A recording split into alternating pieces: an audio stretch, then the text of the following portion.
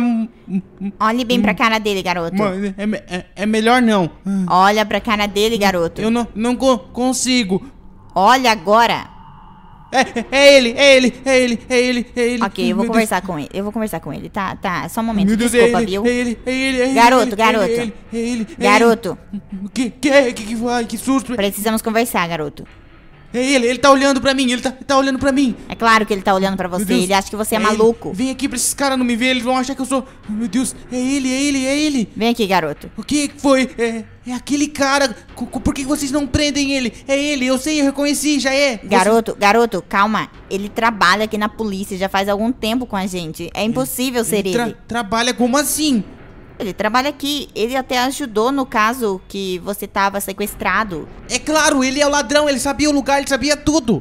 Garoto, ele não é ladrão, ele é policial. Ele não é ladrão, ele é sequestrador. Ai, meu Deus do céu. Eu tô falando sério, moça. Garoto, ninguém vai acreditar em você. Até porque nem eu tô acreditando. Ai, por que não? Ai, meu Deus do céu.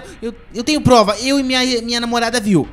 Como assim? A gente viu que era ele, é ele. E ele tem uma voz meio estranha, assim, ele fala bem... garoto, não fala da voz dele. Por que não? Porque ele tem um problema, ele não consegue falar com a voz igual a gente fala. Ele problema precisa de um aparelho. É aterrorizante, assustador. Tenta tirar as digital do... Isso é preconceito, sabia?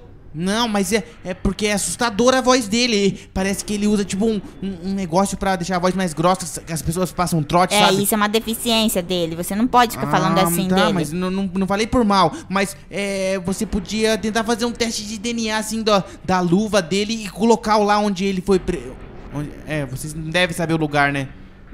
Nós encontramos lá na redondeza e foi lá que nós trouxemos aqueles suspeitos ali, que você disse que não é nenhum deles, né? Oh, meu Deus do céu, Ok, garoto, eu preciso voltar ao trabalho. Qualquer novidade eu lhe informo. Obrigado pela tua visita. Eu vou mandar um policial te acompanhar até a tua casa, tudo bem? Tá bom, mas vocês não podem deixar ele escapar, é ele. Tá bom, garoto. A gente vai ver tudo isso certinho. Vamos investigar e qualquer novidade eu te ligo. Pode deixar. Tá bom, então. Eu te entreguei o celular, né? Entregou. Tá, tudo bem, então. Ai, meu Deus, é cada um. Olha lá, ele tá me olhando, moça. Ah, que droga é ele. Fica de olho nele. De olho nele. Se vocês pegavam e faziam uma investigação criminal na ficha dele, alguma coisa assim que vocês fazem aí. Tá, garoto, tudo bem. Eu vou... Escuta, garoto, você tem certeza mesmo que ele era daquele jeito? Anda no pé dele. Olha, segue por onde ele for, porque eu tenho certeza que é ele. Procura ver se ele tava fazendo rachas, alguma coisa assim. Tá, garoto, por via das dúvidas eu vou manter os meus olhos bem abertos pra ele. Até porque eu não consigo fechar meus olhos. Mas... qualquer novidade eu te ligo. Tá bom, mas hein, com quem que eu posso falar a respeito de carros apreendidos, motos? Carros apreendidos? Porque eu acho que no racha a minha moto foi apreendida também. Racha? Ele sabe de alguma coisa, esse cara aqui? Ele tá ouvindo o que você tá dizendo, né? Precisamos de testemunhas aqui pra tudo que você disser. Tá, então, eu podia... Olha lá, ele tá conversando com outra pessoa. Tá, garoto, eu já disse, ele trabalha aqui, ele conversa com todos nós. Louco, foi embora. Então, a minha moto foi apreendida. A gente consegue ver veículos apreendidos em algum lugar aqui? Sim, garoto, consigo sim, mas... Veja uma moto com a placa AXO 3224. AXO 3824. 32. Isso, 3224. Tá, deixa eu verificar aqui nos arquivos. Tá, veja se ela tá presa, porque eu preciso pegar ela de volta. Aqui nessa pasta tem vários veículos apreendidos. Eu posso estar dando uma olhada pra você. Tá bom, me avisa qualquer coisa. A senhora tem meu número, tá bom? Sim, eu tenho. Eu te ligo, garoto. Tá bom, então Escuta, a moto é tua? É do meu pai. Ah, do teu pai, entendi. Sim. Tudo bem então, garoto. Eu te ligo qualquer coisa. Tá bom. Muito obrigado, moça. De nada, viu? Tá, quem que vai me levar? No camburão de novo? Tá, eu vou ligar aqui pro Robert pra ele levar você, tá bom? Tá, eu vou entrar lá atrás de novo, como de praxe, né? Tá, tudo bem, garoto. Até mais. Até.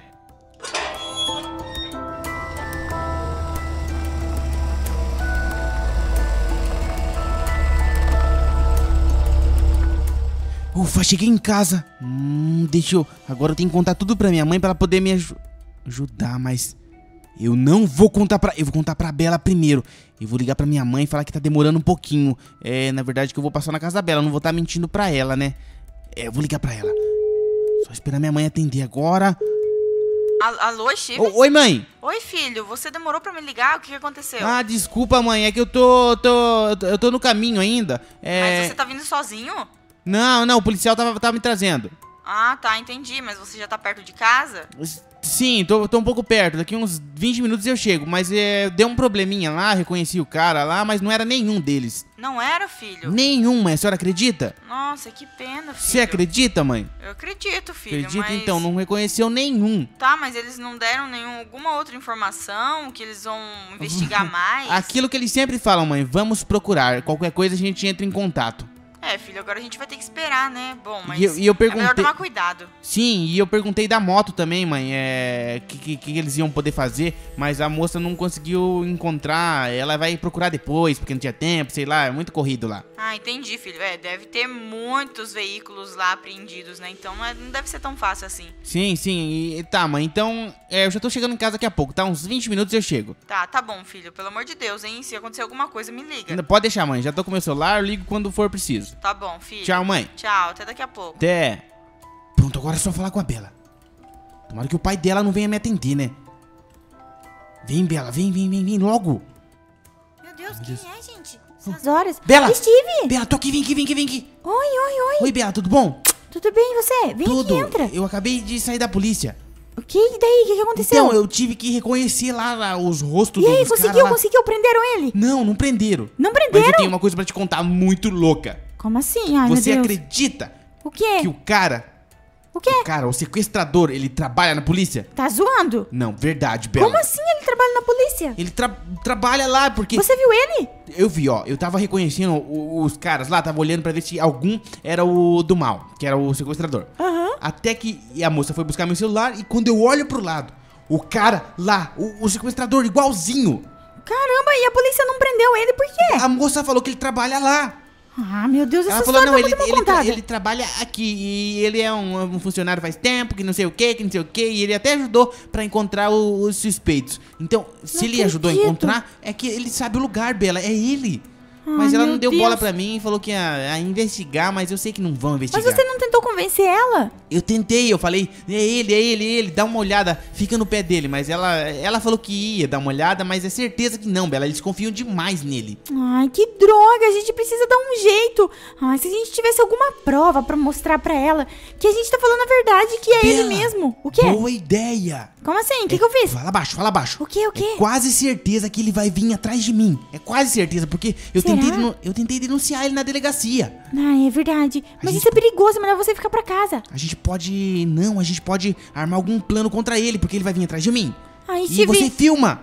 Steve, mas da última vez que a gente tentou fazer um plano, você lembra o que aconteceu? A gente acabou sequestrado. Eu sei, mas é só você andar com o celular na mão e tentar filmar as coisas. É, pode ser, mas isso é bem arriscado. Tem que ser de dia, então. Tá, vamos de dia. Agora eu vou pra casa. Tá ouvindo esse barulho de moto? Tô ouvindo. Que barulho de moto é esse? Deve ser alguém na rua, deve ser sei alguém lá. passando, né? É, deve ser. Ué, parou aqui perto. Ah, deve ser alguém que mora aqui, deve ser o Peraí, vizinho. fica aqui que eu vou olhar. Não, Steve, é melhor você ficar aqui. Fica Você não aqui. quer que meu pai te leve Não, embora? fica aqui que eu vou olhar. É pertinho de casa. Fica aí, Bela. Ah, meu Deus do céu. Steve, tá vendo alguma coisa? Não. Tem certeza? Não tem ninguém, não. Ai, que bom. Oxi, eu escutei o barulho parando aqui, parece, ó. Aqui atrás do muro. Não, deve ser, sei lá, deve ser algum vizinho mesmo. Tá, Bela, carrega seu celular que amanhã a gente vai ter uma busca implacável. A gente vai pegar esse cara. Ah, meu Deus, tá bom, mas o que a tua mãe acha disso? Não sei, não falei nada pra ela. O quê? Eu não falei pra ela desse plano, porque ela vai achar muito perigoso. Ela não sabe que você viu o sequestrador? Não. Ai, meu Deus. Pior que não, Bela. Eu vou contar pra ela agora quando eu chegar em casa. Tá, tudo bem então. Tá, vai pra dentro, carrega seu celular, que amanhã vai ser um dia muito grande e complicado pra gente. Tá bom, mas hein, você vai faltar no serviço amanhã? Tá tudo embolado, Bela. Eu fui sequestrado tudo. Eu nem sei como que tá a minha situação com aquele emprego. Você não viu ainda? Não, eu nem fui pra lá, ó. Nossa, desde que eu meu voltei, Deus. eu tô fazendo essas correrias aí. Ele deve pensar que você tá sequestrado ainda. Eu não avisei nada, minha mãe acho que não avisou nada também. Você é louco, você pode perder o emprego, sabia? Tá, mas tá bom, eu vou lá então. Tá bom, Tá. tchau. Tchau, Bela, Me se liga cuida, qualquer viu? coisa, tá bom? Tá, pode deixar. E cuidado. Tá, pode deixar. Não quer chamar um Uber? Não precisa, eu vou de skate embora, é pertinho. Dá Tá, então nem vai 2 rápido. minutos. Tá bom, vai, pode ir. Tchau. Eu espero você entrar primeiro porque tá muito perigoso. Tá bom, boa noite. Boa noite, Bela. Pronto. Ela entrou, agora eu vou pra casa. Muito estranho aquele barulho de moto. Cara do céu. Ai, ai, aquele barulho de moto estranho. Tudo isso que tá acontecendo hoje é estranho. Graças a Deus essa noite tá acabando. Eu vou dormir, descansar.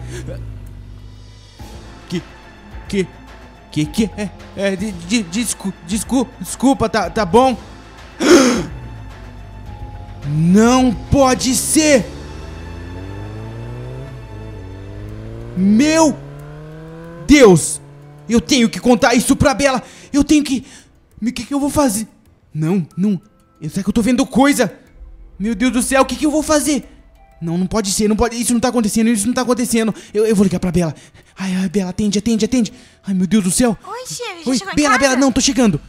Tá, e o que aconteceu? Bela, você não acredita o que eu acabei de ver. O que aconteceu? Bela, você não acredita... Fala, pelo amor de Deus. Você não vai acreditar. O que é? Bela, O quê? sabe o sequestrador? Eu vi ele. De novo, o que ele fez? Ele só apareceu na minha frente e sumiu. Como assim ele apareceu e sumiu? Ele apareceu e sumiu, Bela, mas tem uma coisa muito pior. O que aconteceu? Ele tava armado? Não, ele só olhou pra mim O quê? e abriu o capacete. Você viu o rosto dele? Eu vi, Bela. E quem que ele é? Você conhece? Nós conhecemos. Ai, tá me zoando. Quem que é? É o Alfred.